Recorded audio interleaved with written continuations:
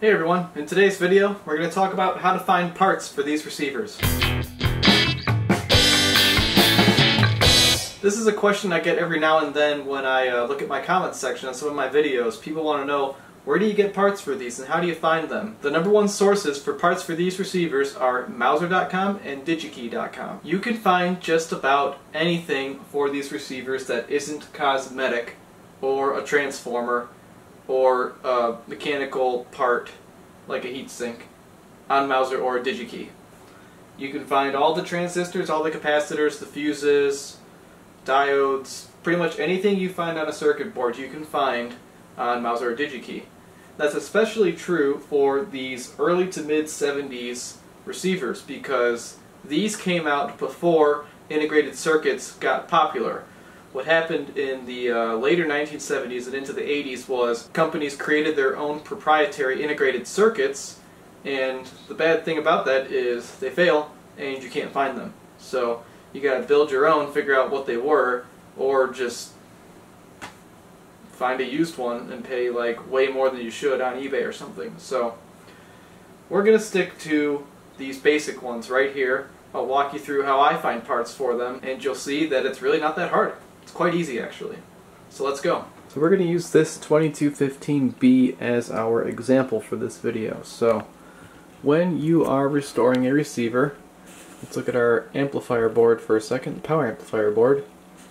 You're interested in replacing two main things. Those things are capacitors, these can things, these little blue things, these orange things. And the second thing is semiconductors. What is a semiconductor? Well, in this receiver, that would be a transistor or a diode. So these guys right here, these are transistors, these little black half circle looking things.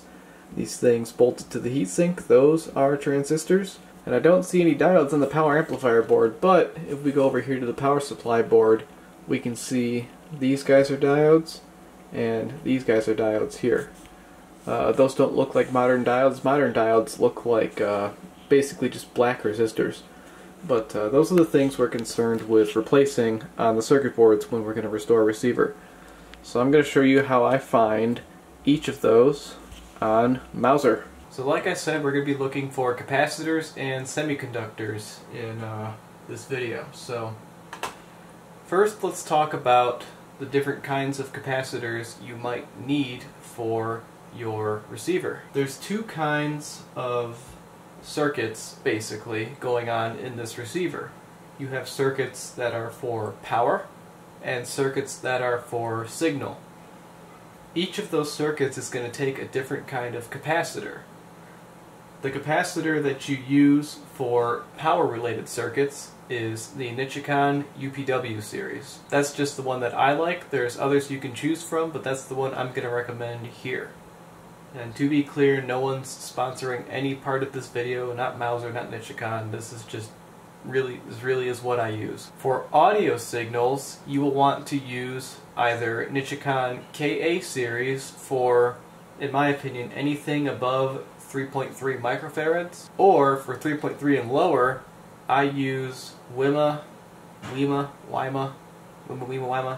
however you pronounce it, W-I-M-A, MKS series. MKS series film capacitors, there's a lot of debate on what capacitor is the best capacitor for audio signals in the forums, like Audio Karma. I find that the MKS series by Wima is just fine. Let's walk through how to find a PW series capacitor. All we do is we go to Mouser and we type in UPW. And the reason we're typing in UPW is that is what every PW series capacitor starts with. So we look at the screen here, we say aluminum electrolytic capacitors radioleaded. And we've been given a list of all 753 PW series capacitors that Mouser sells. So let's say we need a 4.7 microfarad 50 volt capacitor. We apply these filters and we see that we've got two to choose from. So let's say we need 4 of them for the circuit board we are rebuilding. We're going to click buy after we type in 4. So let's say now we're going through our bill of materials on our receiver's service manual, and now we need a audio grade capacitor for a signal path circuit. Let's open a new tab, just because we might have to go back to the PW series. We go back to Mauser here, now we go UKA. And now we click capacitors again. Now we've got a list of all 128 UKA series capacitors that Mauser carries. So let's say we need a 47 microfarad 25 volt capacitor. We apply these filters, and there it is. We've got 177 in stock. We need 2 of them, 1 for each channel maybe. So we're going to click buy. That's great. Let's continue shopping here. Sometimes you might find that in the preamplifier, for example, there might be a capacitor in there that says BP. That means bipolar. So what you want to do is go UES. And that is the Nichicon capacitor that is bipolar. If you find that the KA series capacitor you need is not available, you can also go with an Elna Silmic 2 capacitor. For that, you type in RFS.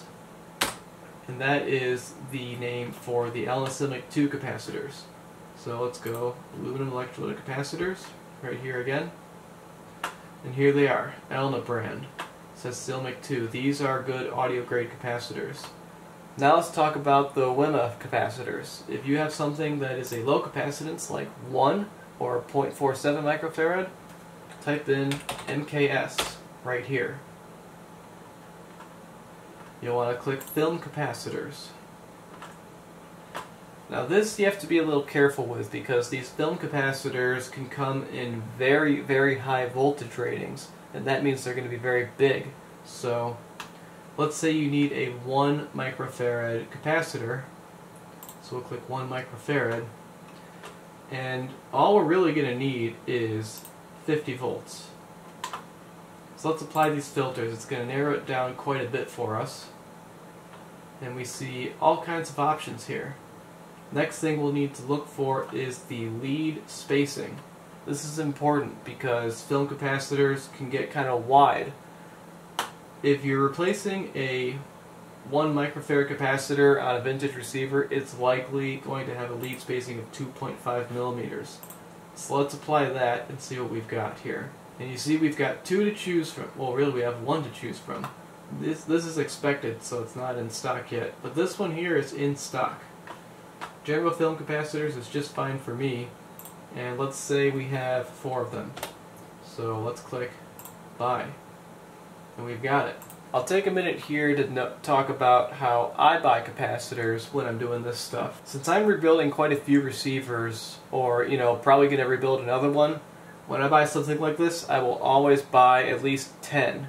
And I do that because then I've got parts in stock. Like, there's a few receivers out there that I could rebuild without buying anything right now, because I keep all these capacitors and transistors in stock because I bought 10 or 20 or whatever when I bought these last. Some parts, like a KSA 992 transistor, that's in everything. That gets used all the time. So I buy those 100 at a time, and I get a pretty good price break when I do that. That brings us into our next thing, semiconductors.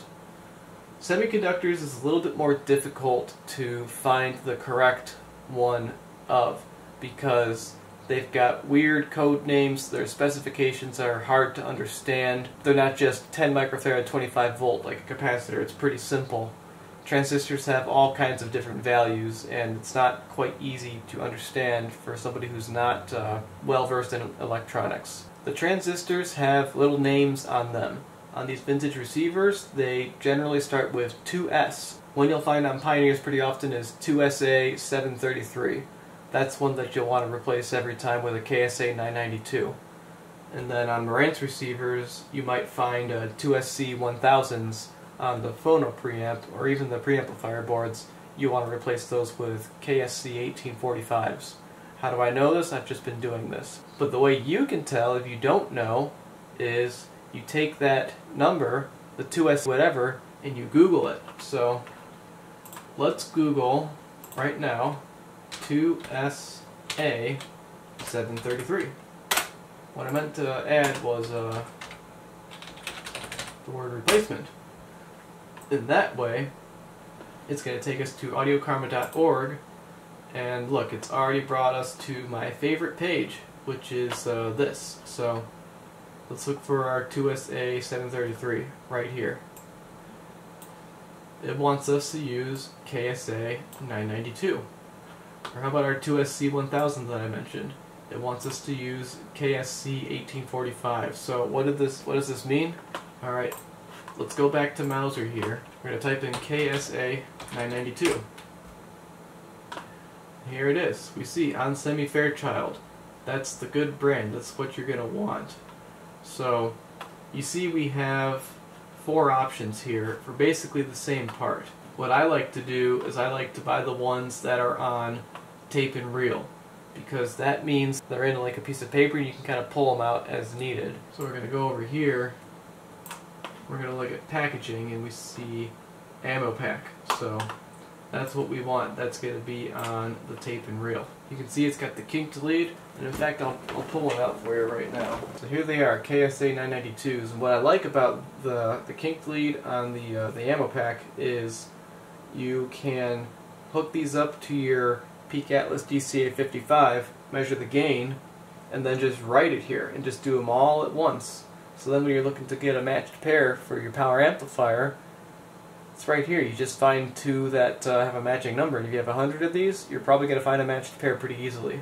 So that's why I like this. So that's how you find transistor replacements. You just Google the one that you find in the service manual or written on your transistor, and then follow it with the word replacement, and then check the Audio Karma forums to see what people have recommended in the past. Try to find more than one recommendation just to kind of solidify that it is a good choice. The same thing is going to happen for diodes. You may find a diode part number in your service manual. You just Google that number and then replacement, and then you'll find it in the forums. And then you can look up a modern part number in Mauser, like 1N4148 right here. This is used in all kinds of stuff. Look, 1 million in stock. That is how popular the 1N4148 is. It's in everything, even modern stuff. You buy 100, you're paying $5 for 100 of them. You buy 500, you're paying, oh, what's 3 times 5? $15 for 500 parts. 1N4148 is awesome. It actually has its own Wikipedia page. I found it one day. Now, if you went to this video hoping to find information on light bulbs, stuff like that, you can go to dgwojo.com. That's just the guy that I use. There's other websites that are good. There's eBay listings that are probably okay.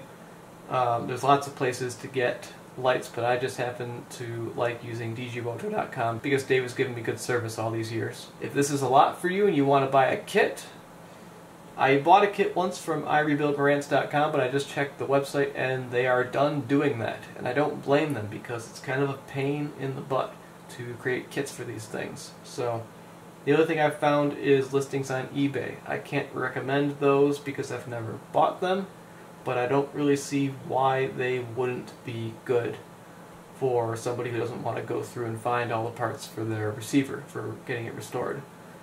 Also, lots of people on the forums have made recap lists for these receivers. Pioneer receivers especially. There's an Audio Karma user named Mark the Fixer. He's made a lot of bill of materials for replacement parts for Pioneer receivers, and I actually use those to this day to find substitutes, and I started using those when I was getting into this stuff and learning kind of how to do this. Alright, that's all I've got for this video. I'll see you in the next one.